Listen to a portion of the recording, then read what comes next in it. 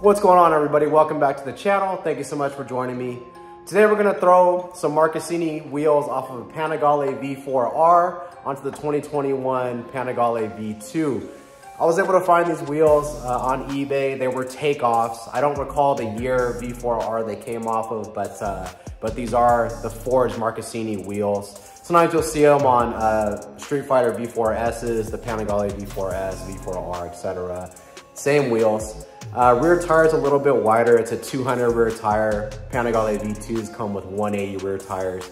Panigale V2s and the base Panigale V4 also come with, the wheels are actually cast. So we're going to a forged wheel, a little bit lighter, way better looking. I never liked the way the base V4 and V2 wheels looked. I always thought they were kind of almost like a Japanese bike looking wheel. So this will be a nice upgrade. All right, and here they are. So nothing too crazy. You guys have seen these before. Again, they're just off of a V4R. They're in super clean condition. They're supposed to only have about 1,000 miles on them, but you know, who knows, right? There's no way to really confirm that, but condition wise, they look super clean. Decals are in good shape and everything. So we'll go ahead and weigh them in comparison to the old wheels and get them on there. All right, and first up is the front wheel. Looks like I'm getting 16 pounds, 4 ounces or so. The tire is used, so just keep that in mind. It's gonna be slightly lighter than a brand new tire, but just at close inspection, you could see that the Diablo is still there. So obviously it hasn't been worn down much, but it is a used tire, just FYI. And again, 16 pounds, 4 ounces. Okay, now we've got our rear tire and wheel. And it's hard to get an exact reading just because of the way it's on the scale, but looks like we're at about 23 pounds, 13 ounces, give or take. Again, it is a used tire. This is a 200 rear tire, so keep that in mind. It's a wider tire than what I'm taking off. It's a 260 ZR17, so a little bit wider than the 180 that's on there, but we're gonna compare it and see if we get any weight savings here by going to this rear wheel. So to remove the rear wheel, obviously it needs to be on a stand. It being a single side swing arm makes this job a lot easier, but you can go ahead and get it on a stand. And on these bikes, we need to remove this lock ring here. I'm just gonna use this pick here to remove that ring, pretty self-explanatory. And the next step is to go ahead and remove this nut here, this kind of center lock nut. I'm just running the stock nut, really no need to, nothing special, no need to really tape it up, but I just didn't want my center lock all marred up, so I chose to put a little painter's tape on it. You'll need one of these guys. You'll find these all over online. It's the same one for $12.99, V4, V2, pretty self-explanatory. The outer one is obviously for the rear wheel, and this inner one is for the front axle. Okay, and luckily for me, I've got a 1/2-inch Milwaukee impact gun. Went ahead and got it right off. So as you can see, you don't necessarily need to use an impact gun, but it makes the job a little bit easier. Okay, once you get that nut off, then the wheel is ready to come off. So as you can see,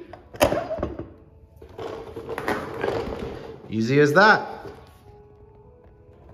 And here's the old wheel next to the new one. As you can see, it's not the worst looking wheel ever, but it's kind of Japanese bike looking. And I believe these are NK wheels, so it kind of makes sense, but I just never really liked the way that they looked. I think these look much better, fit the bike much better style wise. And I'm pretty sure they're gonna be lighter as well, despite being wider. Here we got the stock rear wheel on the scale, and we're at 24 pounds, 11 ounces or so. I would say the tire wear is pretty close to what the new tire is. I would say that they're pretty equivalent, but yeah, so it looks like we're about 2 pounds lighter despite the new wheel being wider and the new tire being wider as well. Since the wheel's off, I went ahead and took the opportunity to kind of clean the inside of the swing arm. It wasn't super dirty, but went ahead and cleaned it anyway. Same goes with the brake caliper, anything that's gonna be a little bit hard to clean with the wheel on.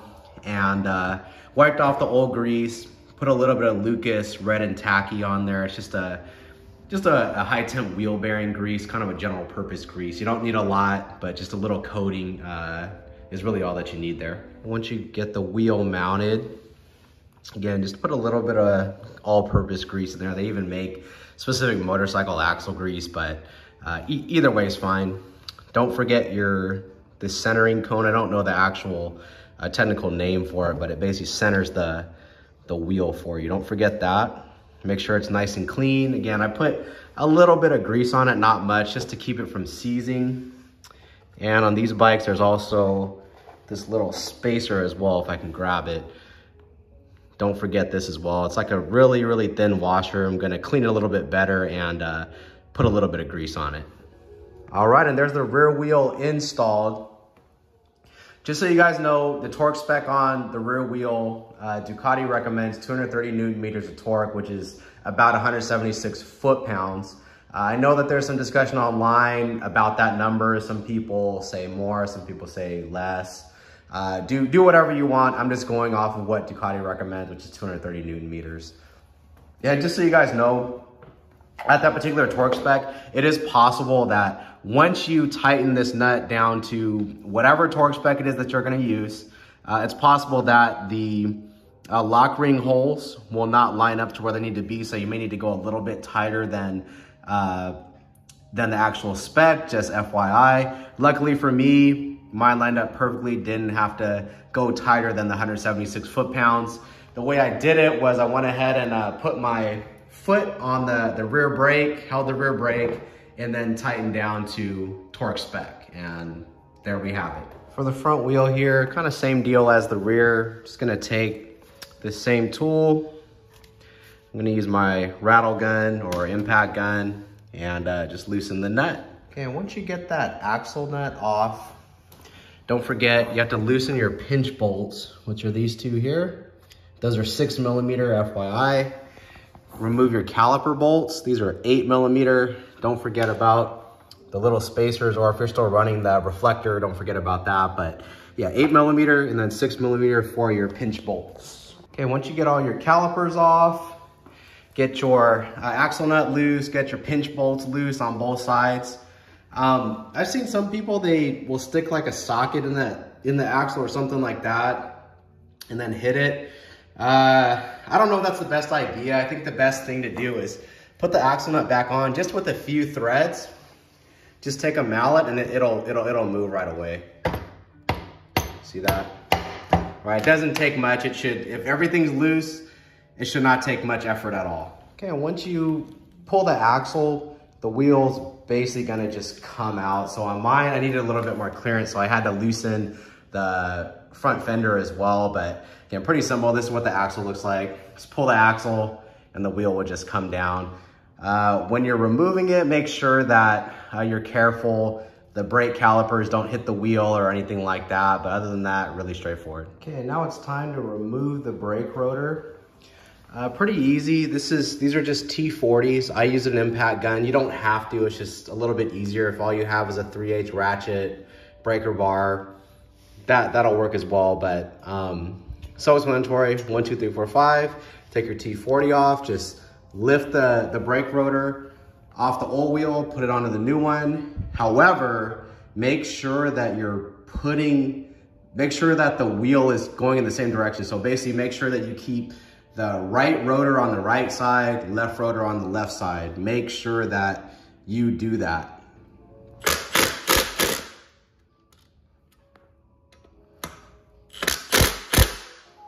Here we have our old wheel, and we're at 18 pounds, 7 ounces for the old wheel and tire. And it's the next day. I went ahead and took a little break last night. Started getting a little bit tired, started getting a little bit, not really frustrated, just getting a little bit fatigued, and I didn't want to make any mistakes. So here we are again. So as you can see, I made a little bit of a calculation error in the beginning of the video. The rear wheel, the Marchesini wheel is 23 pounds, 13 ounces or so. The factory cast wheel is 24 pounds, 11 ounces. So we see it's about a 1 pound weight savings in the rear. Again, that is with a wider wheel and a larger tire. So the wheel itself is probably the Marchesini wheel itself is probably much lighter than the factory cast wheel, but we gained some of that back with the tire. But regardless, still a net, about 1 pound saving in the rear. The front Marchesini wheel was 16 pounds, 14 ounces, and the front cast wheel was 18 pounds, 7 ounces. So we have about a 1.5 pound difference in the front, meaning, net, we saved about 2 to 2.5 pounds of rotational mass, which again is pretty good considering we went up in rear tire size. So anyways, I'm gonna go ahead and go over some torque specs with you.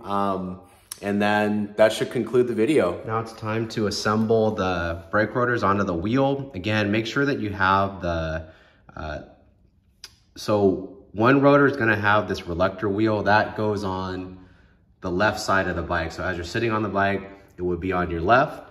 And the other rotor, which does not have that reluctor wheel, will be on the right. You are supposed to tighten these in a star pattern, so just remember that. And the torque spec on these is 30 Newton meters. So again, just take your time, make sure you have the right rotor, make sure you tighten it in a star pattern, and make sure that's 30 Newton meters. On mine, I actually chase the fasteners and I actually chase the threads with a tap and die. You probably don't need to do that, but man, they use so much thread locker on these fasteners that I didn't want to risk damaging the thread. So I went ahead and chased it with it's an M8 by 1.25. And obviously when you reinstall them, go ahead and use your favorite thread lock. I know a lot of folks like Loctite. I don't. I think Vibratite is a much better product.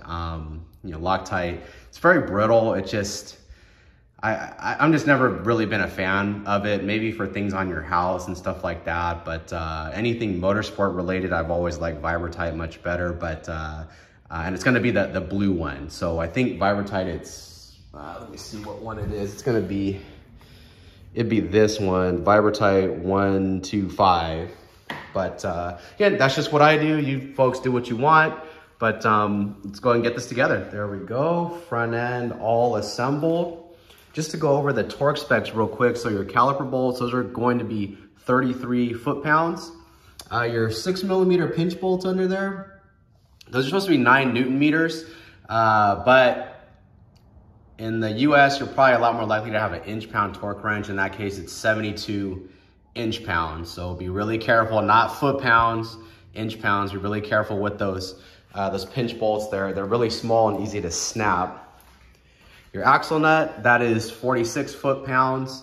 What I like to do is tighten the pinch bolts on the right side of the bike, then go ahead and torque the axle nut, and then go ahead and after the axle nut's torqued, then go ahead and torque the pinch bolts on the left side as well.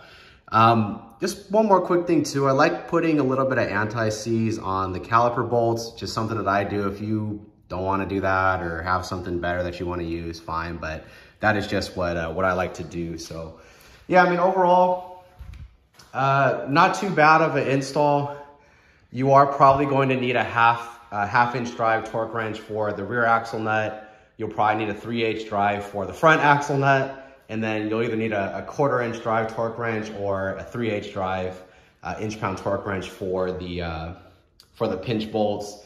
Caliper bolts, again, probably going to be a 3/8 drive torque wrench. So you don't need a ton of different tools, but there are some things that you do need. But yeah, there we go. So it's all together. Yeah, I mean, I think that's a much better look compared to what was on there before, which these are fine. Just as suspected, these are actually NKs, and I know I saw it somewhere. Yeah, right there. We can see that these are NK wheels.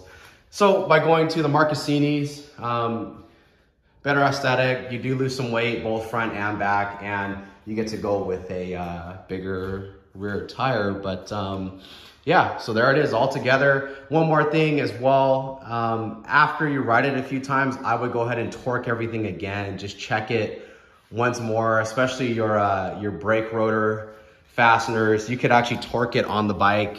You can see here, you can get to that one easily and just keep rotating it until you get to all 5 on both sides. And there we go, guys. So that is how to put OEM Marchesini wheels on a Panigale V2. You can get them off of a V4R, V4S. Some of the Street Fighters have them as well, but they are a direct fit, no big deal. They're still relatively expensive when you find them used, but it's still cheaper than a carbon option, a magnesium option. I mean, way cheaper.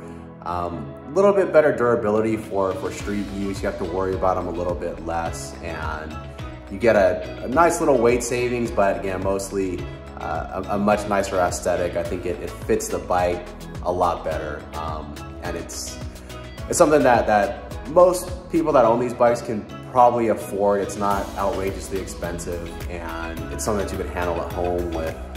You do need certain tools, like you're gonna need a lot of these, right, the various torque wrenches I mentioned earlier, the axle nut tool, a nice set of Allen bits, and so forth, anti-seize, thread locker. So there are some things that you'll need, but if you do most of your own maintenance, you'll probably have almost all those things, if not most of them. So anyways, guys, thank you so much for watching. Hope you guys liked the video. Hope this video helped somebody out there. Hope the torque specs that I provided save somebody from having to scour the internet and have to read through all the forum arguments about torque specs online. So anyways, guys, please like and subscribe if you like what you see, and I'll see you guys next time.